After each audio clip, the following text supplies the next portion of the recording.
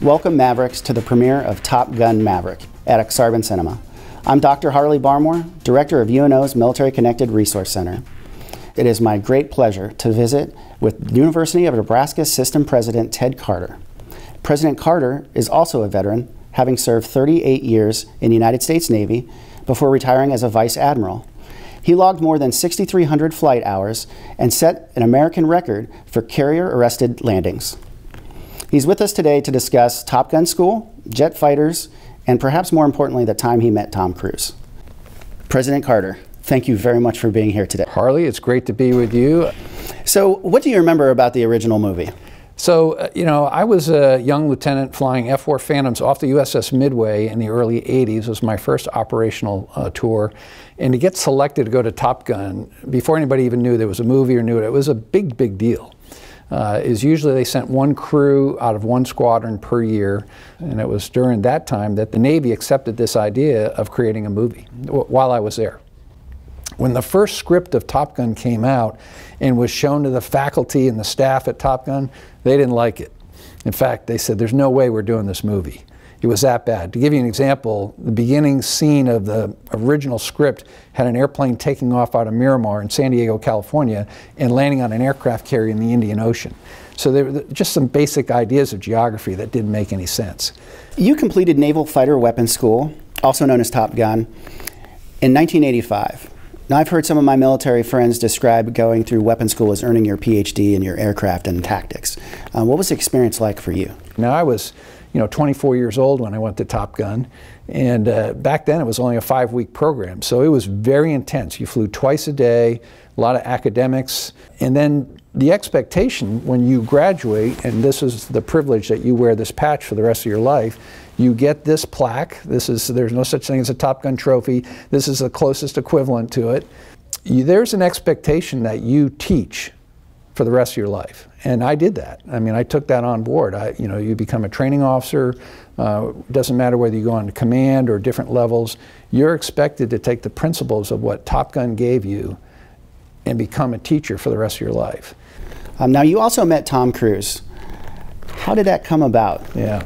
When the original actors were coming to Miramar, they asked myself and another student to meet them, take them to the Officers Club, which is made famous in the movie, make sure they had enough beer in them that they might struggle in the swimming pool the next day, because they wanted to make sure that they wrung these guys out a little bit. So I met Tom Cruise. We hung out for about 4 hours, and we did have a few beers. And he was inquisitive about, why we did the business that we did. He was very curious that we didn't make more money doing it, and he wanted to know about the excitement and the speed of it. Well, Tom Cruise, as Pete Mitchell, had probably the coolest call sign ever with Maverick. Did you have a call sign? And if so, how did you come about it? The truth is, your squadron mates pick your call sign, and it's usually either tongue-in-cheek or for something really dumb that you've done in your life. In my case, my call sign was Slapshot. And it was a throwback to my hockey playing days because I had a really bad slap shot. So it's the F-18, or the Super Hornet, that is portrayed in this movie. Yeah. Now, that's a $70 million machine. Yeah. Can you tell us some of the unique characteristics about it?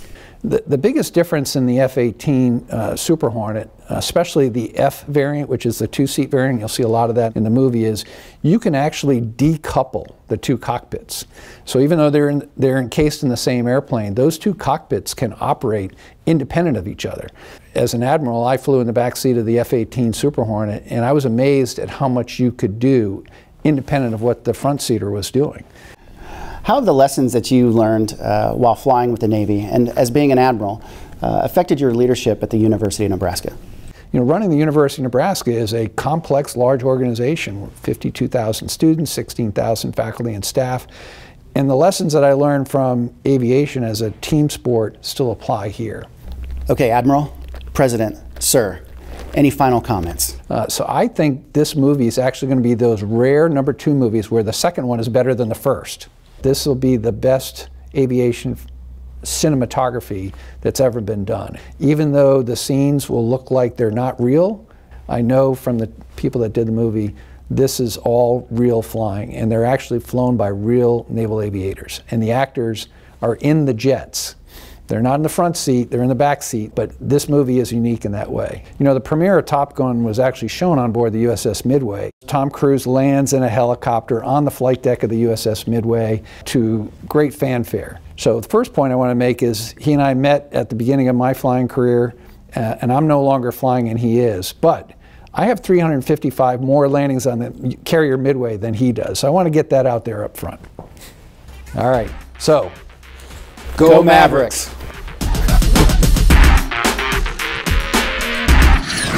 So, go Mavericks. Oh, I better do that again. I did the Loper sign.